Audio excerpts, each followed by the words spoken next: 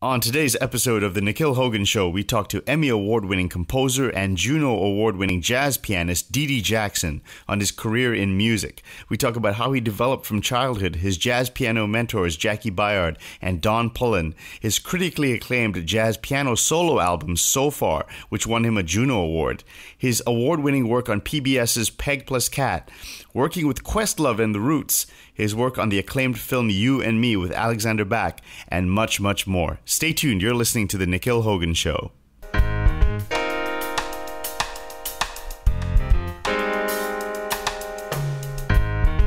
What's up, everybody? Welcome back to The Nikhil Hogan Show. I am delighted to introduce my guest today. Dee Jackson is an Emmy Award-winning composer, a Juno Award-winning jazz pianist.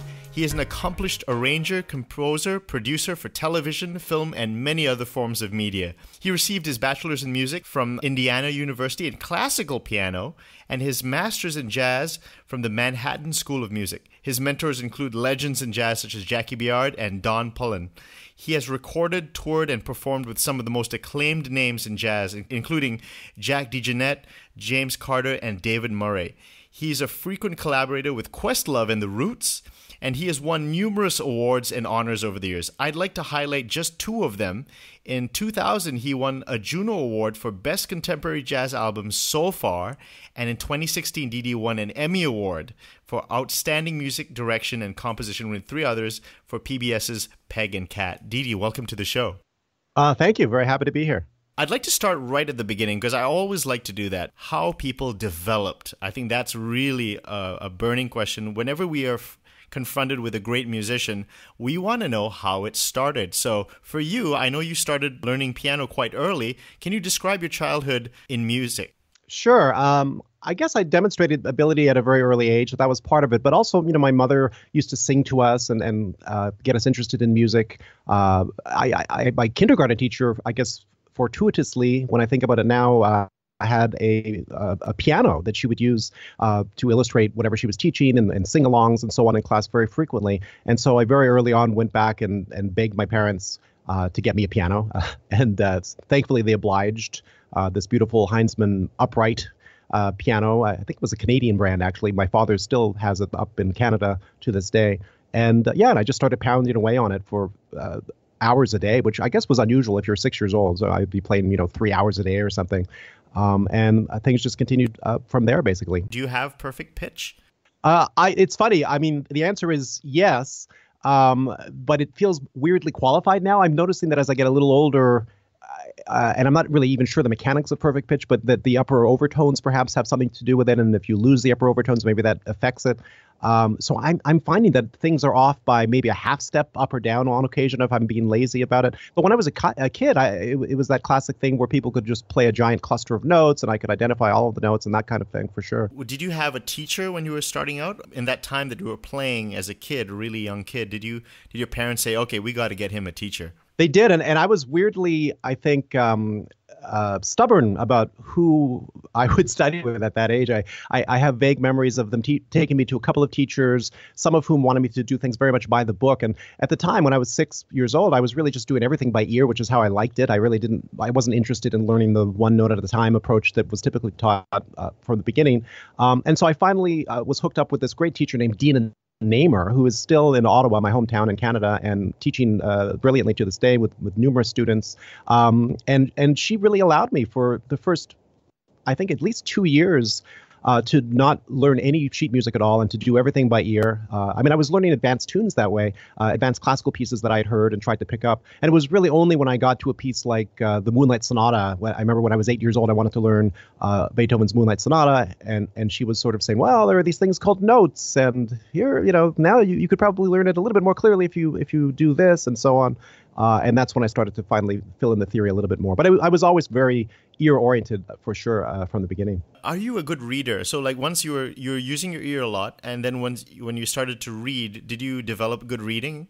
I think it took a while, to be perfectly honest. It's hard to really make a direct comparison, but I generally feel like even though I did finally learn to read and it was helpful to do so, I was still, frankly, much more ear-oriented. I think a lot of my interpretations came from listening to recordings. I remember, for example, with the Moonlight Sonata, there was a version by Van Cliburn that was very popular at the time, and there was a certain way that he would phrase something where he'd have a little pause on this descending arpeggiated line, and I recall very often emulating exactly the way he did it and that kind of thing. So I did all the theory. There was a program in Canada called the Association or the Royal Conservatory of Music, and the terminal degree you could get was the Associate of the Royal Conservatory of Music. I eventually did do that by the 12th grade of high school. It took me longer in terms of the theory precisely because I just sort of put it off, and it was never really a priority. And I would say, though, by the time I certainly got to university, I ended up doing an undergraduate classical degree, as you mentioned, at Indiana University, I think. That's where I really kind of realized the value of things like sight reading, and I thought became pretty good at it after a while, for sure. Did you only have one teacher for that entire period? No, you mean in college or up to college, or leading up to college? Yeah, before college. Yeah, I mean, there was one strange year out of my life where my father, who was originally from Tennessee, got this teaching position in his hometown of Knoxville, Tennessee. I mean, it's a whole long story, the story of my parents, which I always found so interesting that I even wrote an opera that was partially inspired by their life story. My mother was from China originally, and an ambassador's daughter, and all of this business. My father grew up in the segregated South, so he got this job in Tennessee at a university that he couldn't even go to when he was a student, because at the time he was originally, of course, African American, coming along during the segregated South. So we felt an obligation to move back for this, what ended up being 1 year when I was 13 years old. So for that 1 year, I had another teacher down there named Faye Adams, who was a perfectly fine and supportive teacher. And then we decided it wasn't for us as far as Tennessee, and moved back. But with the exception of that, I was with this one teacher for sure, Dean and Amer, all the way until I got to college. When you were a kid, were you improvising and composing on your own?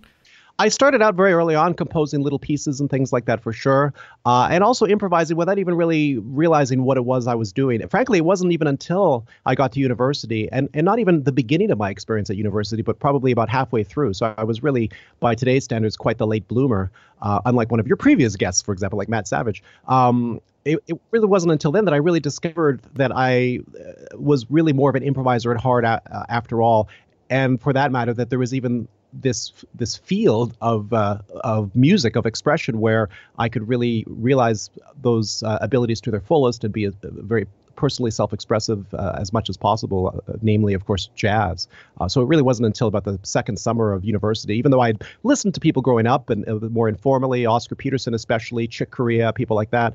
But it really wasn't until then that I really dived in and became extremely serious about it, and then had a lot of catching up to do. When you were listening to these albums by Oscar Peterson and so forth as a kid, did you use your great ears to try and pick them up, little things here and there? Definitely, yeah. I did the best I could, doing things by ear. In fact, I thought Oscar Peterson especially, who I had the pleasure of meeting on a couple of occasions. When I became a professional artist, I actually became a Bosendorfer artist, and he also was a Bosendorfer artist. So there were Bosendorfer events that I met him at, and I heard him play a couple of times. And one of the very first live concerts I saw actually was a triple summit concert featuring him and Claude Bolling and Michel Legrand. Wow. At the National Arts Center in Ottawa. So I was in the front row of that. But Oscar Peterson, his approach was so blues-oriented, of course. He bluesified everything, even when it was something very technically challenging and more bebop fundamentally. And that was a wonderful entryway for me because, of course, it's something that you can kind of play over everything as a jumping-off point. So it made it easier, I suppose, early on for me to kind of copy him and get that sort of vocabulary in my fingers before ultimately branching off to other people that influenced me. Describe your classical education, because one thing about my show is I'm very interested in kind of reforming classical education. I do like how jazz is so improvisational, and I often consider how all the great composers in history were great improvisers, and absolutely, how that art was lost in classical music education. And now, since you're such an accomplished jazz musician, and you've also had that background in classical music, what are your perspectives on classical music, how it's being taught in the current age, and do you think it needs a bit of reform? Well, I don't know if I can talk. I've been sort of out of the loop as far as what's currently being done. I can certainly speak to my own experiences.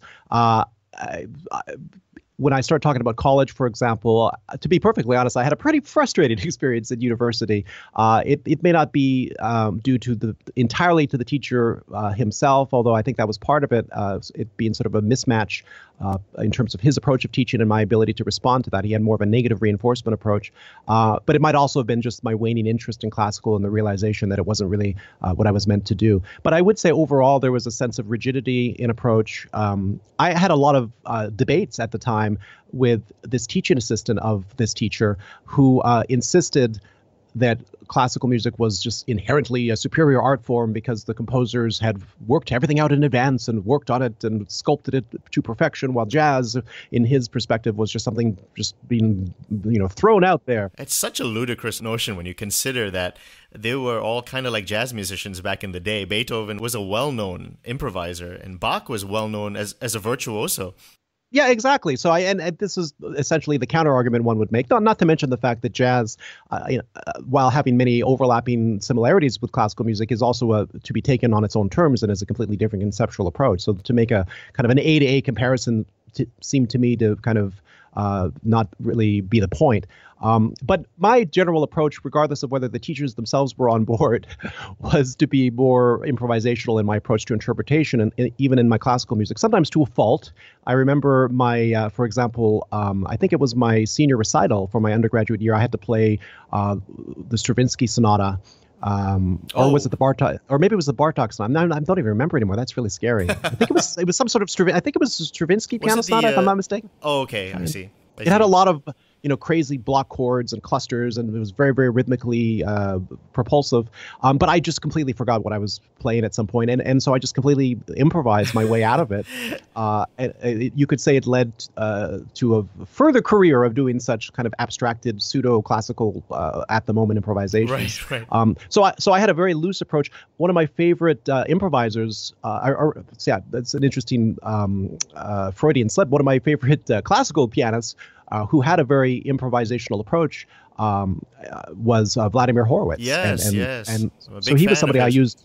He was somebody I used as a model because he really probably proudly would tell people that he never played something the same way twice. And you can hear different recordings, even of something as simple as like his E major, I think it was Scarlatti Sonata, and he would play it one time incredibly fast, one time incredibly slowly, and it would just sound almost like a jazz improvisation. So regardless, again, of how it was actually trying to be taught to me, and I did end up leaving that teacher's studio and sort of struggling a little bit and finishing the degree, but kind of leaving a bit of a bad taste in my mouth, and it was part of the reason that I was maybe inspired to go in a different direction, which ended up, of course, being a good thing. But despite of that upbringing, my overall approach was definitely more improvisational, even as a classical musician. Horowitz is a great example, and in fact, all those old school guys like Chrysler and Heifetz. Heifetz was writing pop songs when he came over. Chrysler, they did their own cadenzas. Horowitz did his own transcriptions. They were really creative guys. And I don't know what happened nowadays. You can't change a note and everyone freaks out, it's just so crazy. But I think it's kind of cool that you felt that way because in a way, it kind of led you to your next thing, which was the world of jazz. And what was that decision you made that made you want to go and do a master's in jazz at Manhattan? Yeah. So it definitely led to that. I mean, I finished the degree. I actually, at the time, really had very little formal jazz training. I had certainly been inspired by David Baker, who, of course, is this legendary educator, one of the first real jazz educators. The bebop scale guy, yeah. Jazz with David Baker, as we used to say, because he would make people play exercises that would always end with that phrase, jazz with David Baker, and then up a half step and so on. That's hilarious. And he actually wrote a letter of recommendation for me that was rather pivotal because of my lack of formal jazz experience, other than basically taking his jazz improv course. So he wrote a letter when I was applying to Manhattan School of Music that said something like I was a part of a new generation. It was maybe overstated at the time, but who was equally versed in jazz and classical music and and I was actually accepted for my master's degree in classical first, and was even given funding by the Canadian government for my classical studies because it was presumed that's what I was trained to do, that's what I was going to do. And I almost on a whim auditioned for jazz due to my limited background, and thankfully was admitted anyway, and then had to reapply for my funding from the Canadian government, and thankfully they gave me the money for that as well. What tune did you audition on in jazz? You said you didn't have much training, but so what did you audition with? I literally went to the top floor, the music building at Indiana University, where we would do jazz band rehearsals and so on. And I guess I said I was only doing the jazz improv class, but I was also playing, I think, in the AI jazz band. And so there was some recording from the library that I lifted with my little Walkman Professional of a solo I had done that was in their archives at that point after a year. And I went to the top floor of that building I mentioned and recorded, I believe, Miles Davis's All Blues, and just did my own version of that. I think it was basically possibly just those two tunes or maybe one other tune. No formal trio recording other than that solo with the big band. And that was basically it. And thankfully, they saw something in me, obviously, and they accepted me. Although actually it was initially in what they called a 3-year master's program, which they described as a program for those who do not have the formal training to finish the degree in the regular 2 years. I'd never heard of anyone else in this program. And to this day, I wonder if they almost even created it just so I could get in or something. Great. Because yeah, I didn't know anybody else in it. And as it turned out, I did actually end up finishing it in the regular 2 years anyway. So it became kind of moot. I'm very interested in your two mentors, Jaki Byard and Don Pullen. I'm very familiar with Jaki Byard, obviously a jazz piano legend. I'm not so familiar with Don Pullen. Let's start with Jaki and then let's get to Don. Who did you start with learning jazz from? Yeah, so Jaki Byard was my first teacher. He it was very fortuitous because I had already been accepted. I already knew I wanted to come and study jazz, and I was assigned to a different teacher at the time. And I found out that he was there. I did a little research, and I thought, oh my God, I got to go to this guy. And thankfully, was allowed to join his studio. But he was.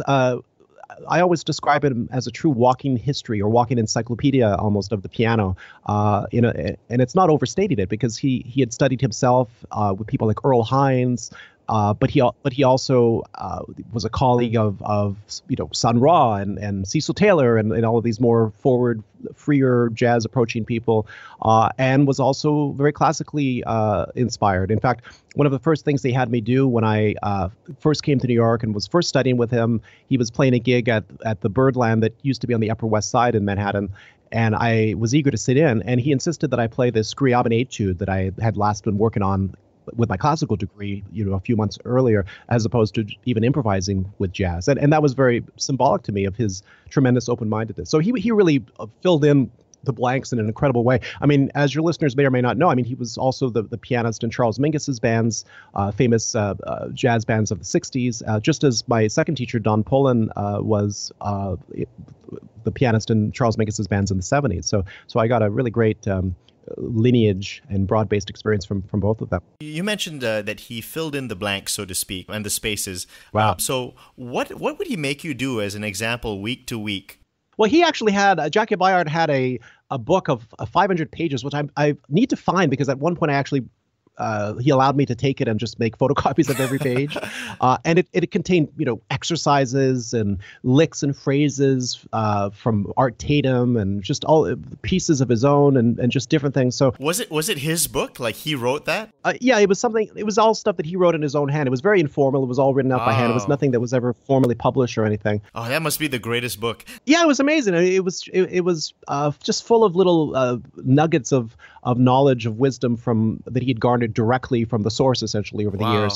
So that was part of it. Part of it was just sometimes our lessons would just consist of playing on a blues or some other piece. I remember he liked the tune Woody and You, for example, probably because of the slightly more difficult, half diminished two chords of altered dominant chord instead of just a regular major 2/5 progression or whatever, and we would just play it and then go up a half step and play it again and just cover things. And we would do a bit of a round robin where he would play on 8 bars and or trade 8s, trade 4s, and so it was just a way of directly absorbing his entire vibe in a sense. Did he ask you to memorize scales or modes, or was he a mode guy? I don't think he would be a mode guy, right? He's pretty old school. Well, not really old school. That's what I mean. Like it was sometimes presumed to be the case, but he really understood it all. And but no, he was never really that formalized in his approach in terms of specific scale chords and things. He kind of knew that you would learn it by osmosis. It certainly wasn't taught the way it often has been taught these days, where people operate as if the whole thing has been figured out and this is how it is. And you sort of start by I don't want to be overly critical, but you can sometimes feel like you're regurgitating regurgitating, licks and phrases, and that being the main emphasis, and not really getting to the more personal expression part because you're so fixated on playing an existing pattern or phrase. So I struggle with that. This is a bit of a segue, and we can talk about this later, but I'm actually teaching a jazz improv course at Hunter College right now, and I've been struggling with not teaching it the way all of the books say that one should typically teach it. And those books are terrible. No, I think those books are terrible. Yeah, it's hard to find like a good book that really covers it the way I feel like I was taught and the way I know I learned. And so I'm basically having to kind of create the equivalent of a new textbook and just kind of feeling my way as the semester unfolds to figure out a way to address these exact issues and to avoid that typical scale chord relationship and licks and phrases first kind of approach, and take it from a more broader, freer perspective, and then working our way back to the language when it feels more organic to do so. Did he give you any cool anecdotes of musicians that he worked with in the past? Sure. I mean, he told me all sorts of things over the time that I studied with him. I remember one of the things he told me was that Sun Ra wasn't actually like I asked him, well, did Sun Ra really believe that he was from Saturn and all of that stuff? Because it would be very easy to think that he really was convinced of that in his own mind or something. And he was like, no, it was all just kind of a it was all stage thing. Kind of yeah, he made it seem like it was a very conscious stage thing. I don't know if that's really true, but it was a fascinating thing for him to say. I heard Sun Ra was like rehearsing his band for like 10 hours or something. It's a ridiculous kind of, like he would just rehearse and rehearse and rehearse. Yeah, they had their own like place that they lived in Philadelphia for a while. It felt almost cult-like in a way that they would just get up at any hour and rehearse. And I've since played with several people who also played with Sun Ra, like Ahmed Abdullah, the trumpet player, and Billy Bang. So they also have had their own stories about him. Okay, now I want to switch over to Don Pullen, a name that I think been criminally underlooked, I think, because he's quite a significant pianist. And so when did he take over from Jaki? Well, the weird thing is that I ended up studying with both of them at the same time, and I did not, and I feel embarrassed about this to this day, that I did not tell Jaki that I was studying with Don at the same time, because I didn't want to insult him. I mean, Jaki was my formal teacher at Manhattan School of Music. I was learning plenty from him, but I was visiting an of course now ex-girlfriend in Oakland, California, and at Yoshi's and seen a performance at Yoshi's, and Don Pullen was doing a masterclass there the summer, I think, after my first year of my 2-year master's degree at Manhattan School of Music. And I at that point had been going to and this really dates me, I'd been going to the New York Public Library's record collection, remember records. Yeah. And this sort of is a reflection of what you just said about Don being less known than he deserves to, because he's one of the great pianists, I think, and even composers in jazz. But I mean, his albums were not checked out. Every other album, it would seem, that I was trying to check out, like Duke Ellington, all the famous, well-known artists, Monk and Miles Davis and so on, typically were not only checked out, but probably even stolen and never returned. And Don Pullen's albums were just there. And so I just started checking him out, and I think others had even said, "Oh, you sort of sound like him. You should check him out," and just became totally infatuated with his approach. So when he was doing this masterclass subsequently, I was the first to volunteer to play for him. I think I might have been the only person to volunteer.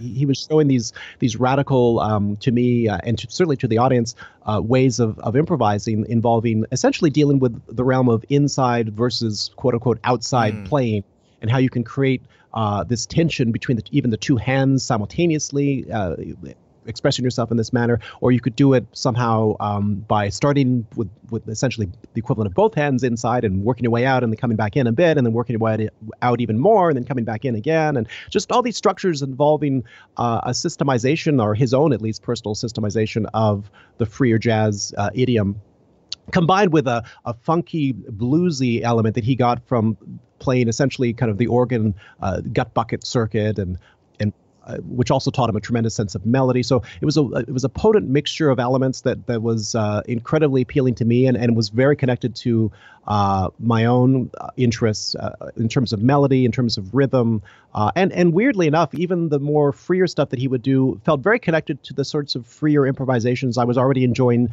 doing, that in my case were probably more informed from my connection to contemporary classical music. So it just felt like a very natural fit. And after I essentially informally auditioned for him, it was essentially that's what it felt like when I played for him at this masterclass. He immediately invited me, when he found out I was living on the East Coast, to come start teaching, or rather studying with him. And so I proceeded to do so for several years, as I say, even as I continued to study with Jaki Byard. It said he was influenced by, I guess, Eric Dolphy or Ornette Coleman, but there was a mention that perhaps there was an unfair assertion of influence by Cecil Taylor, and that kind of dogged him throughout his career. Could you speak a little bit about that, the difference, perhaps, of this sound? Yeah, I mean, I may be inventing this, but I have a vague recollection of bringing that up with him, and what you're suggesting, I think, was true, that he felt like people typically might compare him in that manner. But I never really saw that much of a connection other than the general propensity towards being able to take things out, as you might call it. Cecil, of course, was much more abstract, and I should say rest in peace, of course, right? Yes, because yes. he passed very recently. Very recently. Yeah, so he was certainly broadly influential on anybody who was trying to play anything that was more freer in scope. But on a more specific level, I think his approach, Cecil's approach, was almost more pointillistic, and the rhythm was often kind of ever-changing in different interesting ways. And Don really came out of more of a blues and church-oriented background, so there was always a sense of groove that kind of was rooting a lot of what he did.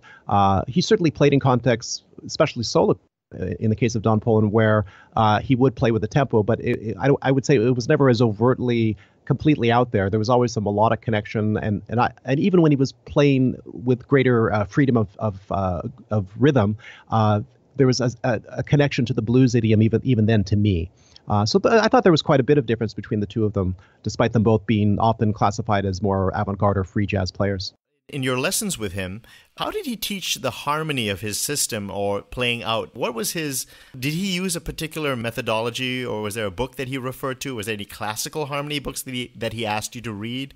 No, I mean, again, and this gets back to my challenges teaching this jazz improv course, because I really am trying to extrapolate the kind of conceptual approach that he took, and it's not something that you see in a book typically. I would say that his approach was more just broadly thinking conceptually. I used to have a column actually for Downbeat magazine called Living Jazz for about, I think it was about 5 years, every other month, and one of the columns I wrote I just titled it Thinking Conceptually for that reason, because I remember the lessons of Don Pullen. And what I meant by that was just the idea of, really trying to get to the heart or the essence of what somebody was doing on a conceptual approach sort of level, and trying to extrapolate that and incorporate that into what you were doing. And, in terms of Don, that would mean, again, dealing with this realm of inside, where you're playing more within the implied tonality of a given context, versus outside, where any number of elements could be expanded in kind of an abstracted sort of way.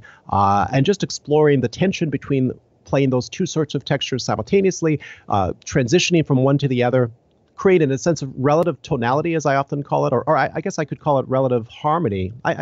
Relative tonality might be a better way of describing it. In conventional tonality, of course, you have resolution chords, you have dominant chords resolving to one, and that kind of thing.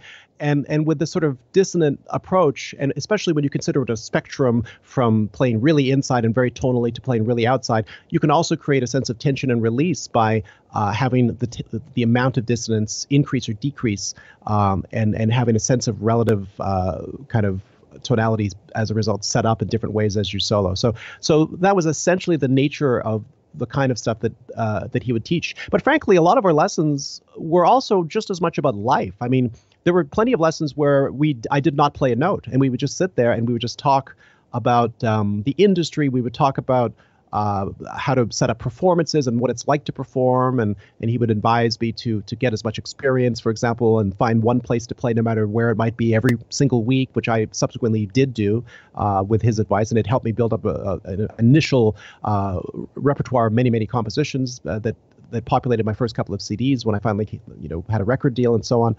So he gave me a lot of tremendous advice, not to mention the fact that he also directly introduced me to many of the people that to this day I am still working with, either people that I directly am working with or people that they subsequently introduced me to that I'm now working with. So he was very, very fundamental to my entire career, not just my musical development. If we could get technical for 1 minute, let's say, what's a very Don thing to do musically on the piano? If that can be explained, really. Yeah.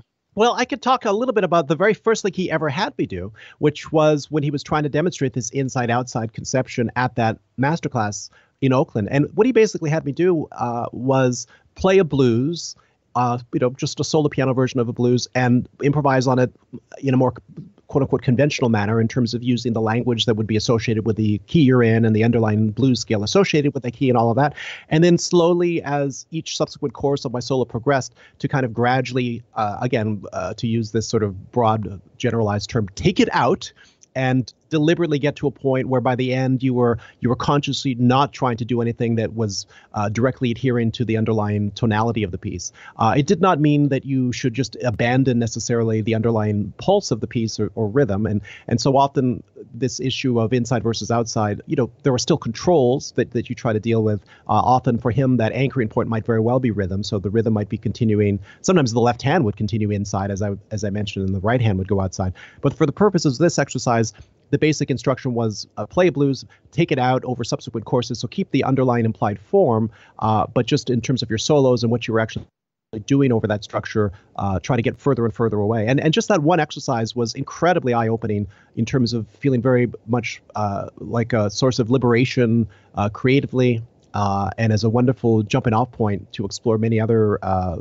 ways of doing things over the years from that point on. If you're in an F blues, what would your right hand do to go out? Like, would you have to consciously think of another keys scale? Do you think of another keys in your head, or do you just let your hands fall on certain notes and kind of gauge a tonality as your hands are moving across certain notes? It's really, to me, the way I think about it, it's more like thinking deliberately, consciously not doing things that felt F bluesy in terms of that tonality. So I think it's easier to think of what not to do now that I really think about it, than what to consciously do. Because what to consciously do can, as a jumping off point, as a starting point at least, especially when you're first dealing with this sort of approach, can theoretically be anything else. And I think it's almost better to think of it that way, because once you start thinking, let me play up a half step, and that whole kind of approach, then you're already limiting yourself to in a sense a lick and pattern mentality yet again. So it's really more about loosening the cobwebs of the brain creatively, and just trying many different things, and starting in a sense from a place of almost chaos, which can be very scary for people. I think a lot of people aren't used to doing that. Maybe scary is too strong a word, but you know what I mean. People are not used to just not having anchor points. What would you tell a student if you wanted to start playing a little bit more free? What would you tell that student to think about?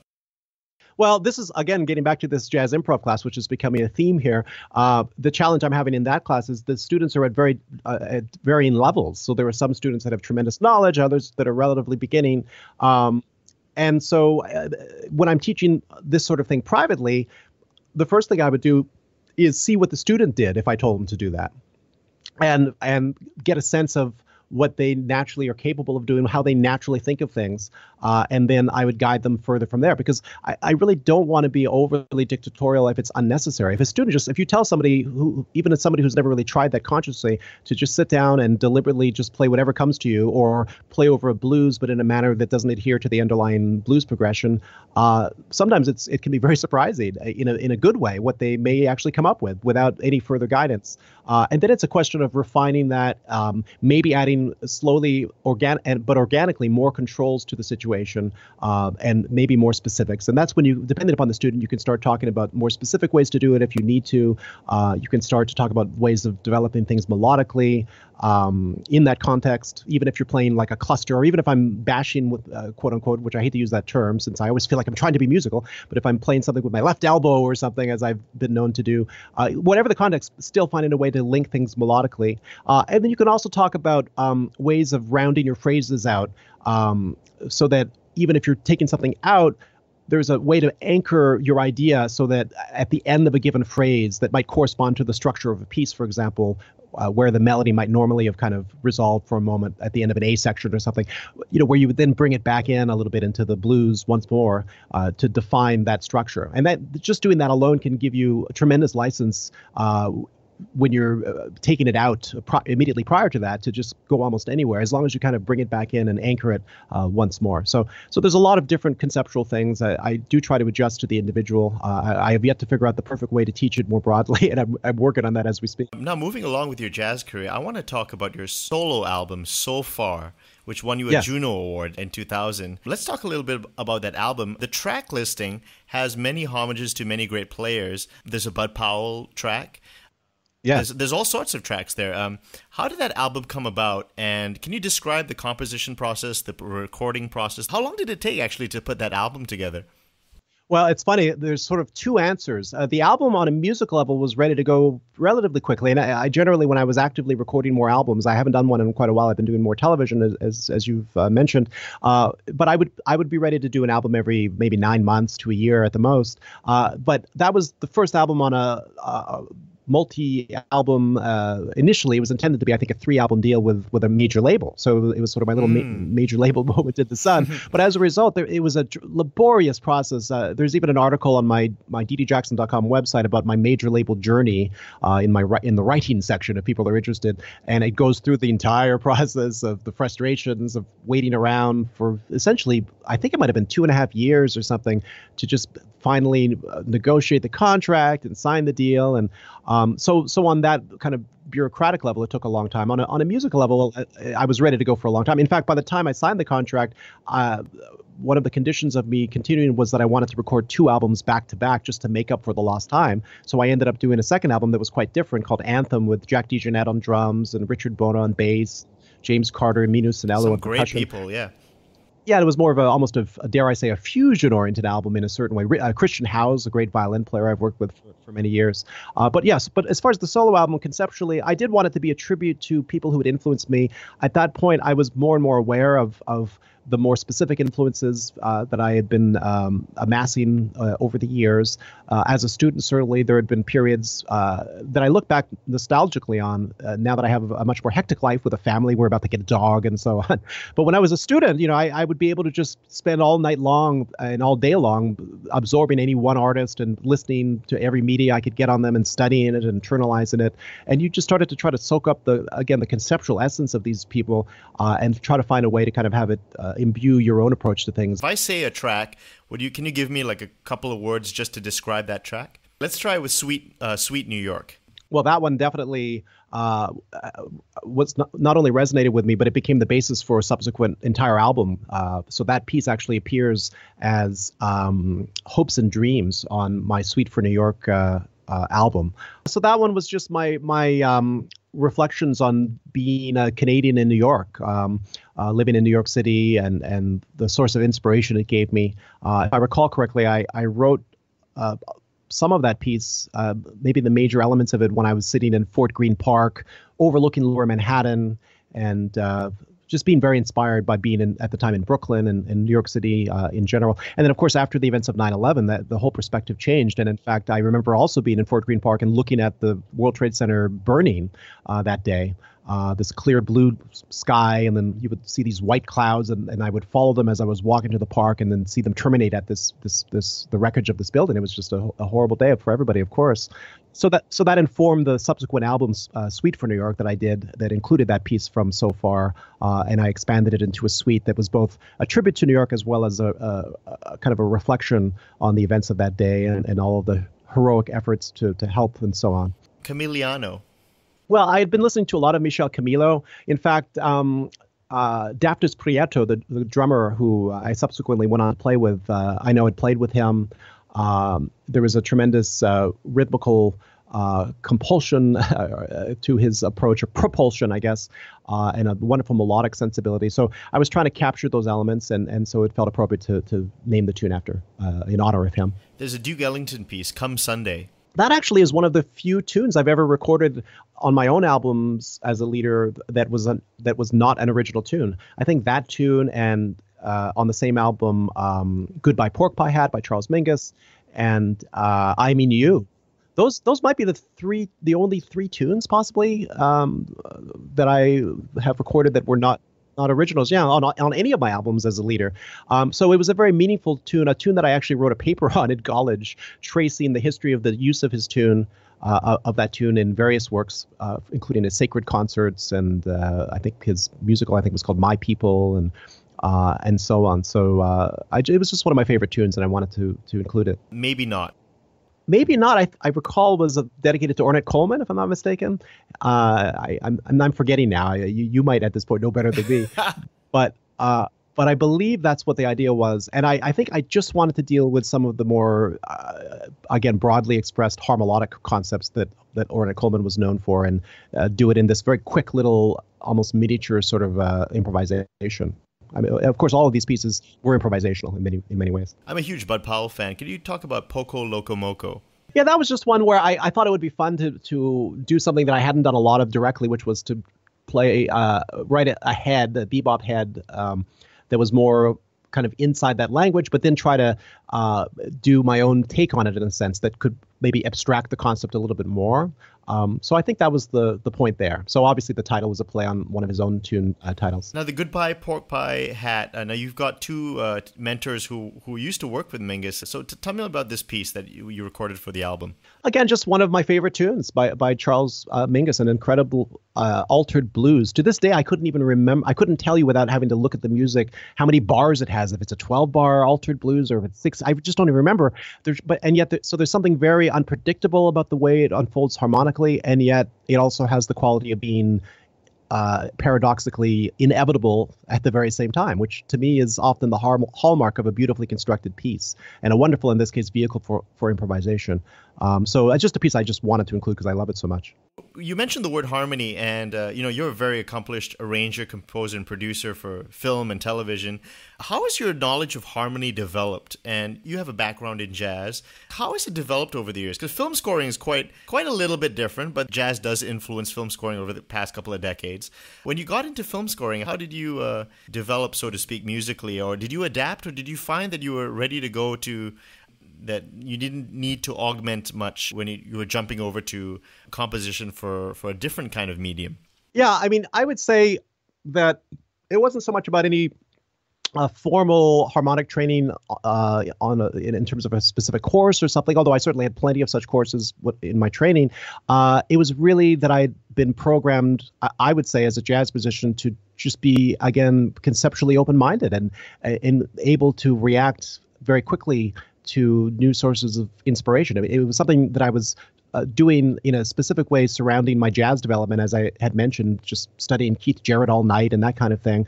But when I was called upon to write music, not only for film, but even more so for children's television, even to get more specific, it seems surprising to people, but there are shows like The Wonder Pets, which is one of the shows I wrote for, that are notorious for having a full orchestra, for writing in a variety of styles, for using real instruments. And so you'd be called upon to write sometimes. There was one episode I wrote that was set in Mount Everest, and so I had to study the music of Nawari folk songs. And you would have like 4 days, and you'd have to get the essence of it as best as you could, of course. I mean, you want to be respectful of the source. You didn't want to just do some terrible bastardized version. So you really wanted to try to dig in, grasp the conceptual essence, and then put in your own hopeful 2 cents that made it worthwhile for you to be asked to do it in the first place, and then to create an entire score from that and so on. And there'd be other episodes like film noir and just almost every conceivable style. So it was really more, as a jazz musician, just, I think, being trained to be open-minded and be able to extrapolate conceptual ideas and work very, very fast to deadline. That was the thing that I was called upon to do in that world. How did you develop your knowledge of orchestration? Because that would be very important, right, when it comes to putting together pieces that require a wide palette of sound. That's an excellent question. I struggled with it at first, in part because it was sort of like when I was trying to write opera for the first time, or even songs, where I really realized that I had been so focused on the music end of the spectrum that I needed to even join the BMI musical theater workshop, which I ended up doing just to really understand the connection between words and music. In the case of orchestration, I think I'd been thinking a lot as a pianist. So I had been playing many orchestral colors on the piano, but because the piano, of course, is such a complete instrument where you can really do that, I wasn't really parsing out how that connected to how I would use instrumentation instead. So I found that my earliest useful entryway, when I think about it, made sense, which was writing for strings. So some of my earliest things I was asked to do for real instruments was writing for strings, and strings are very homogeneous, just like the piano. And not that you would want to just directly take everything you'd play on the piano and just put it onto the strings. Of course, you want to get inside the instruments too, but in terms of the texture, it was an easy entryway.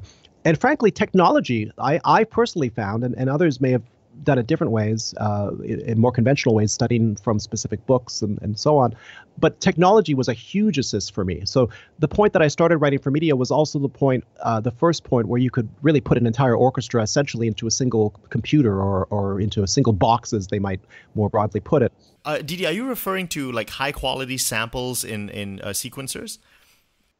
Yes. So basically, the point that I entered the picture in terms of writing for media was when Logic Pro became more, well, it was actually still somewhat expensive compared to today, but it was more affordable. I didn't need any hardware outboard gear, and I was able to just slowly build up what I consider a more sophisticated sample-based library.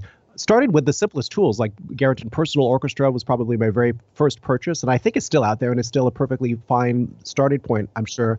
But then gradually expanding, and then as I started to get work, using the money that I would make from whatever job I was doing as an excuse to buy something else, and get to the point where I really had what I considered the best versions, for me at least, of every possible, at least acoustic-based instrument. And I'm still filling out other sorts of sounds, but certainly on that level, getting to the point where you could really not only have access to all these sounds, but even really produce finished product that way. So obviously, having that at your disposal, it gave you almost godlike powers, dare I say, to mix and match and try out combinations. The key, of course, was making sure that the sounds, that you had some knowledge of the source. So you couldn't just do it blindly. You have to, of course, be listening to orchestral recordings and studying things, maybe even studying scores, of course, and things like that. What do you study? I'm curious. Give some specific examples of what you've studied to improve your orchestration. Well, it really depended. I remember looking at Stravinsky a lot. I would buy orchestration books. I'm forgetting which ones now, of course. It's been so long. Similarly, in the jazz world, I would do things like Inside the Score was a jazz big band thing where you'd kind of dive in. So often it would depend upon the time available and whatever a project was that was coming up. So if it was something based upon a certain kind of style, then I might start studying the scores in that style and so on. So it really did depend. But I would say that even as I did do that, a lot of it still was more ear-based, as it really has been my entire life. So really getting the sense of something, even from just listening to it, and then trying to extrapolate that using my virtual instruments to experiment and mix and match and really start to derive some rules. I also took some formal courses. I think his name is Scott Smalley, if I'm not mistaken. He has this orchestration course I don't know if you're aware of. He's an orchestrator that helped such composers as I think Danny Elfman and maybe Hans Zimmer as well. But I'm sure he worked with Danny Elfman a lot. So he has this course that he'll do. He'll go to major centers like New York, and you'll pay him for, to do this intensive over the weekend. And he'll give you just a ridiculous number of movie scores from, Batman, Danny Elfman's Batman, and various other things. And he'll go into great detail about his approach to orchestration. And so that was also extremely valuable to just kind of, again, fill in the blanks. So a combination of a lot of different things. Something people don't realize when they're watching TV or they're looking at a TV show is the production is incredible just for one episode, right? Could you talk a little bit about, as an example, how much does it take to produce the music for one episode of Peg plus Cat? Well, it's funny. I mean, I know for a fact, I was told one time that a single episode, not just the music, but the entire episode of The Wonder Pets would take 7 months. My goodness. And how long is one episode just to watch on TV? It's probably 12 minutes. So a single 12-minute episode would be 7 months. Of course, you're not only working on that one. There's a whole kind of conveyor belt almost process where you're working on, or the company as a whole is working on different stages at any one time on various scripts at different stages of the music. And your actual work as a composer, though, would really be more of a reasonable, maybe 2.5 to 3 week process per episode. You would for Peg plus Cat, typically we'd be assigned an episode. We would be given up to about 10 days to do the first pass, but usually I would give myself 4 or 5 days realistically of long hour days of 12 hours or whatever. I just like to work, get into a zone and work in a row. You would present them with the first pass. We would have a kind of a Google Hangout meeting, which was nice. We didn't have to go to the studio physically as I did with the Wonder Pets. And they would give us any notes, and then we'd have an opportunity to maybe to do one other pass, 1.5 other passes. But the weird thing about that episode is that as the composer, you're not only required to write the actual music, your job is very weirdly multifaceted. It's a very unique job. You basically have to, first of all, act out the entire episode, all of the acting, all of the dialogue, not just the songs, to be used ultimately as the timing reference for the animator. So the animation actually comes afterwards, which is very much the opposite of how it's done with film. Wow, so you guys have to kind of say the words just to get the cues, right? Yeah, and I've been in situations where you hear the final version and you're like, oh, they kind of used a bit of the way I acted that scene out, and certainly the way I sung the scene as well. But you need to do that because then you have to go through and do all of the underscore, so the accompanimental music. You have to do any songs as they appear, and usually there's 2 to 4 songs per episode. They'll provide you the lyrics as part of the script, which is very handy. It saves time, so you're not writing the words, but you basically have to base it upon the words and maybe do a few little minor tweaks. You even add at least temporary sound effects. You provide a lot of the or a reasonable amount of the potential instrumentation. Although in the case of Pig plus Cat, which I always thought was fantastic, they would replace at least 4 instruments with real instruments. So they would use real drums, bass, guitar, multi woodwinds. They would keep my piano and any little orchestral stuff that I might have added, depending upon the style for that particular episode. And then you even had to do the score at the end and the parts in Sibelius and so on, exporting them from your Logic session. So it was a very multifaceted job for sure. So you're using Sibelius. Let's talk a little bit about your equipment. So for an episode of Peg plus Cat, what kind of stuff would you use? Sibelius for the score. What about your DAW? Definitely Logic. I'm definitely been a Logic person for many years now, and I found that many of my peers also have used Logic. It seems to be very popular among composers. Although I was doing a seminar at the Firestein Graduate School of Cinema at Brooklyn College, where I've recently started teaching, adjuncting. And I was surprised when I talked to the students that not more people were using Logic. I guess my notion that everybody uses it is not entirely true. But yeah, so I use Logic. I have a template that has a bunch of different sounds that I typically find appropriate for the show. It's a fairly large template of, I think, at least 31 gigabytes worth of just stuff that takes 10 minutes to load. What are your go-to sample libraries that you like to use? I would say the first one for acoustic instruments, as far as any orchestral instrument, especially any kind of solo-oriented instrument, would be sample modeling. I don't know if they're as known. And in fact, I think it's confusing because there's this technology called SWAM, S-W-A-M, which I'm forgetting what that stands for. And they recently worked out an agreement with a company called Audio Modeling. So I think now all of the libraries I have are split between those two companies. But basically, it's a physically modeled form of sampling. I mean, it's a combination of physically modeled and samples. So they don't take up a huge amount of space, but they sound incredibly expressive. And especially if you're a pianist and can use a expression pedal and a modulation wheel to add, at the moment, additional expression, they handle all the articulations automatically. And you can just basically play, at least initially, into the computer and then do some potentially minor tweaks later. So I use that for all of those sorts of instruments that are acoustic horns and trumpets, and they have libraries that come with 3 or 4 French horns, so you can have different instantiations of different slightly varied versions of the sound to create entire sections. And then I use things like LA scoring strings, which I think is one of the great sample libraries for strings, Trillion for bass, Superior Drummer for drums. And the list goes on, but those are some of the basic libraries that I use. A lot of the Wave plugins and so on for effects and things. What do you think of Dorico, the new notation software that's come out pretty recently?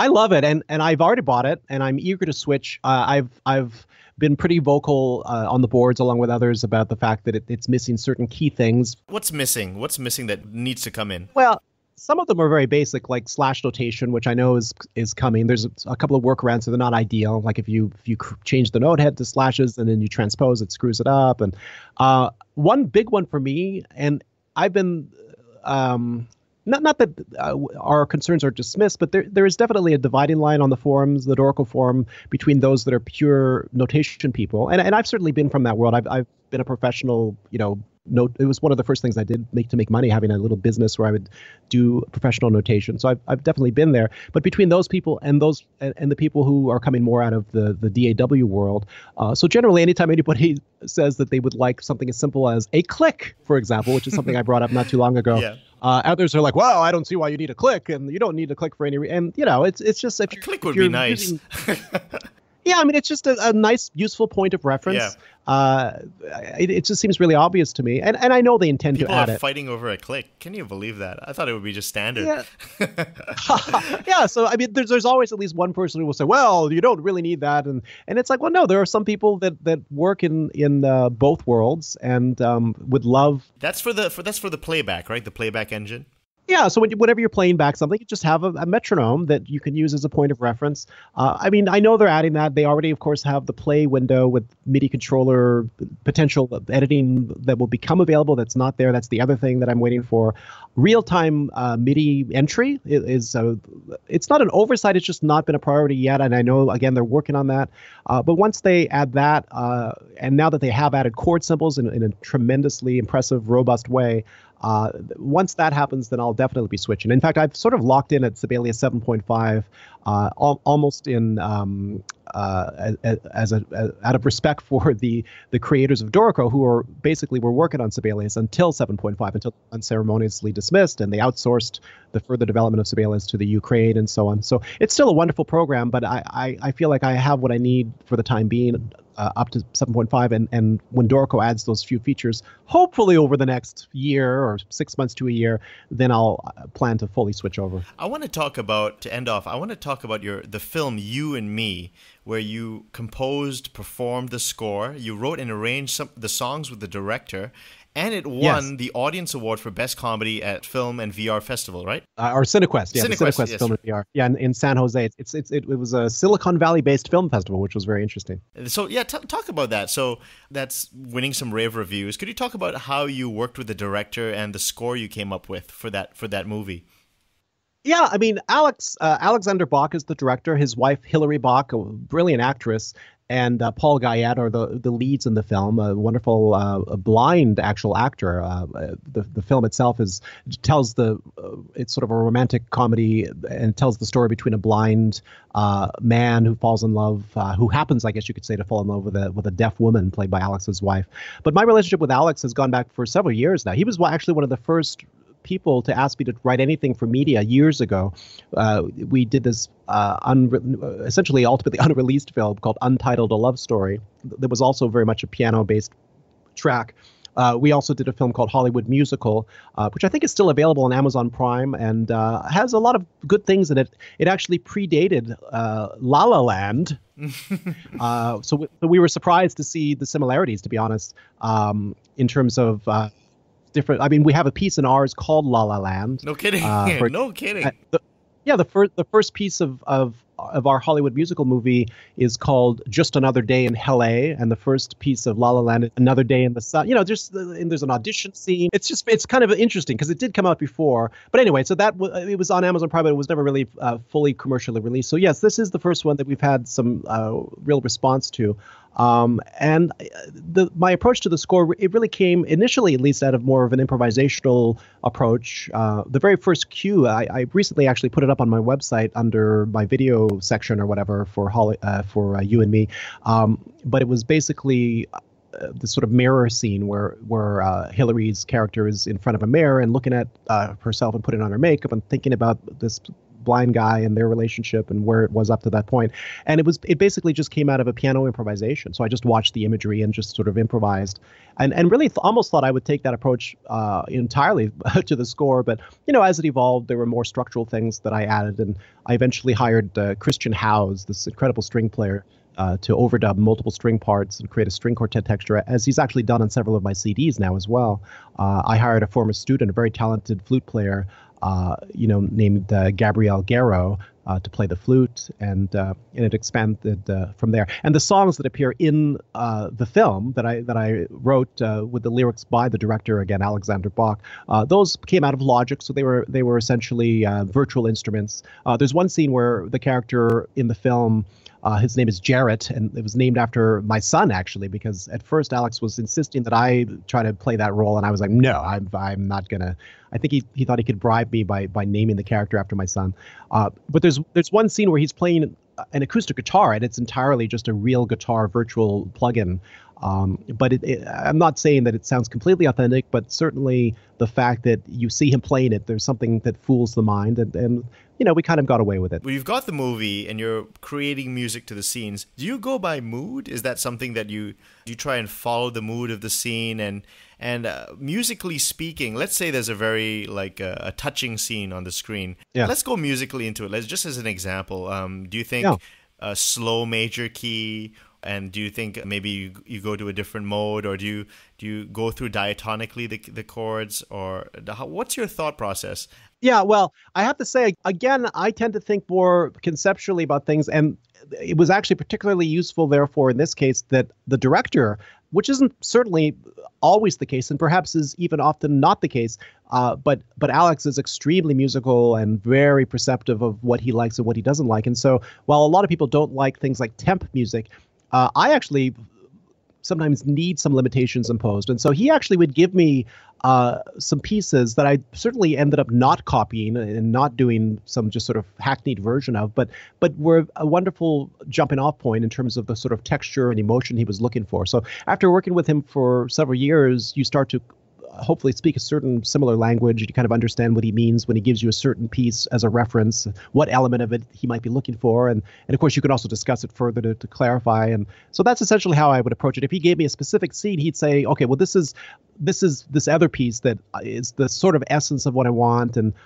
then I would take my cues from that and imbue it hopefully with my own personal touch as well to make it original. Mentioning temp music, what's your opinion on temp music? Is it a very general, broad question? So do you feel like it can be overwhelming to your sensibilities? It just clouds your mind with a preconceived idea? Or do you feel it's helpful? What do you feel about temp music? It really depends on how the person who gave you the temp music, often the director or the music editor, what their relationship is to that music. Sometimes they develop, of course, the classic temp envy, I think it might be called, or something. Yeah. I forget what the term is. Is that what it's called? Temp? I forget. I'm not sure, but I know what you're saying. It's like where everybody loves the temp too much. Yeah. Yeah, and then and sometimes they'll even use it. I mean, you've seen films like 2001 where they just use the music that they intended to use. I just read The Color Purple was like that, and I had to look this up. I'm not even sure where I read this, but I think it was just yesterday, because I would have assumed it was just John Williams, but somebody had said that was the same thing, that Steven Spielberg had used some sort of temp music, and he really liked it, so it just ended up being used for at least part of that film. So it could be overdone, but for me, especially working often in television where deadlines are very, very quick, I find that an incredibly useful aid, especially if you can use it as a point of discussion to try to clarify with the person who gave you the temp music to what extent you want it to sound like this aspect of it or that aspect. What is it about this that you like, and what should I ignore? It's a great point of discussion, because often you're looking for more limitations rather than less, even though that might seem surprising to some people. Are you always learning? Are you always trying to learn new things? Yeah, absolutely. Musically, what are you trying to learn? Well, I don't know if this has been, I've discussed this recently with people, whether my normal tendency to just be very open-minded, and again, I keep using this word conceptual, but just sort of conceptually open-minded about different approaches to music in general and just art in general, whether that is a hindrance versus the type of person who, knows what they want, and they go to Hollywood and they want to be known as the number one ambient music person, and they get all the gigs as a result. I mean, I was sort of that way with my jazz career initially, very motivated to kind of have some success there and feeling ultimately confident about trying to get out there. But my approach to media has been quite different. So I generally try to just to cast a wide net. And certainly when I have an assignment of some sort or something that I'm called upon to do in some way, to use that as an excuse to just completely dive into a certain style of music. There's a project now, which I don't think I should mention the specifics yet, but just to say that it's rooted in kind of 70s soul meets hip hop. And I realized in doing some preparation for it musically, that my perspective on that music was really through my relationship to all the jazz musicians who had been influenced by those styles of music, rather than having the direct knowledge that I really wanted to have. So I spent several days when I had a week off from my adjunct teaching duties to just completely go to a library, just listen to hours of stuff and research and watch documentaries and just fill in the blanks. So when I hopefully get this call shortly that I'm anticipating to start to really get my hands dirty and really write the music, I will have done the prep work necessary. So I love doing that because all it can do is make you a better artist overall. Name me three of your favorite jazz musicians and three of your favorite classical composers.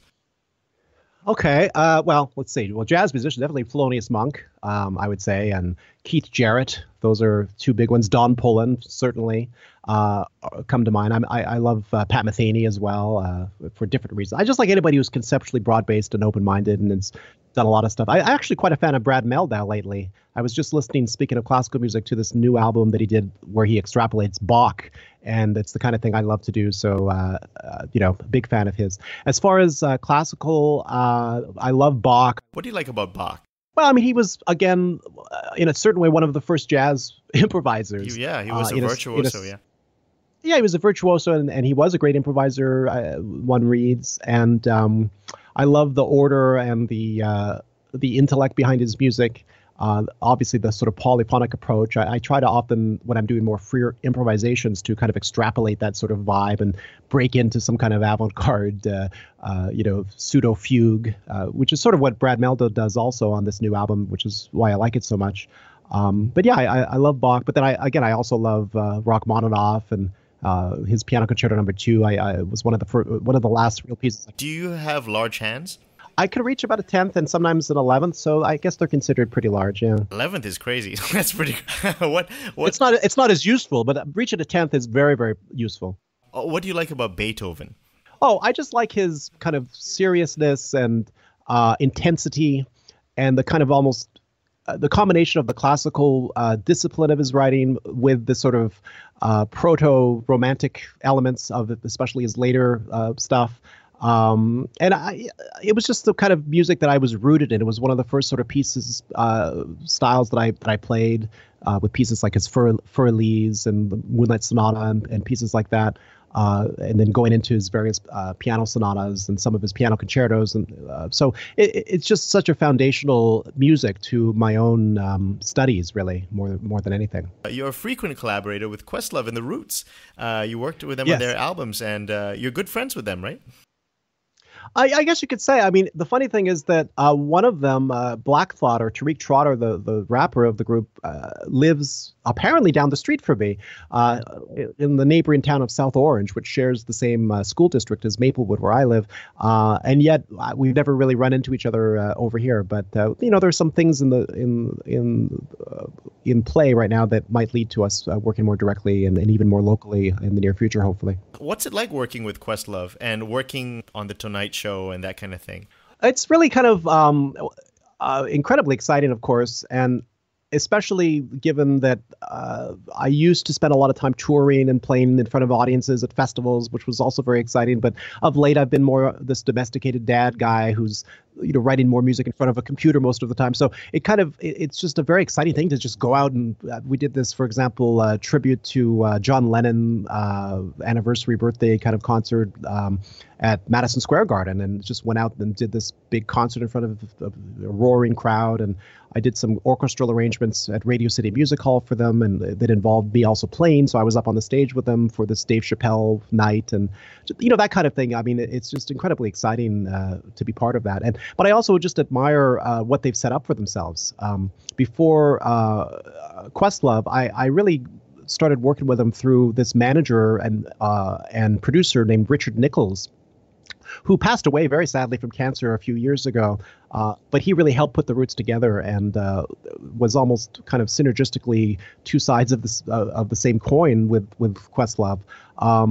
So that was a very valuable and wonderful relationship over several years, and now I have the pleasure of working more directly with the Roots, and going to their on occasion when there's a project, to their essentially their recording studio that they've made out of their dressing room backstage of the Tonight Show, which is where they record a lot of the stuff that they do, both for the show, like the walk-on music. They'll work it out, record it, feed it into their headphones right before the guest comes on to remind them of what they worked out, and then they play it, that kind of thing. But also for outside projects, they'll go in and do a bunch of stuff.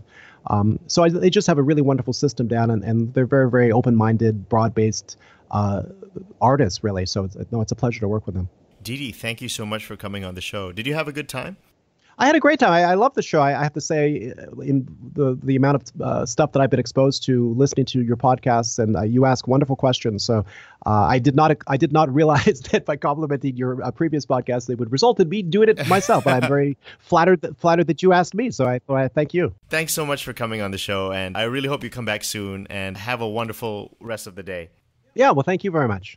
Thank you for listening to my interview with Didi Jackson. What a great guest. If you enjoyed the show, please subscribe, rate, and review the show on iTunes. We're working hard on bringing more amazing guests like Didi, and doing so would really help the show. Thank you again, and see you at the next show.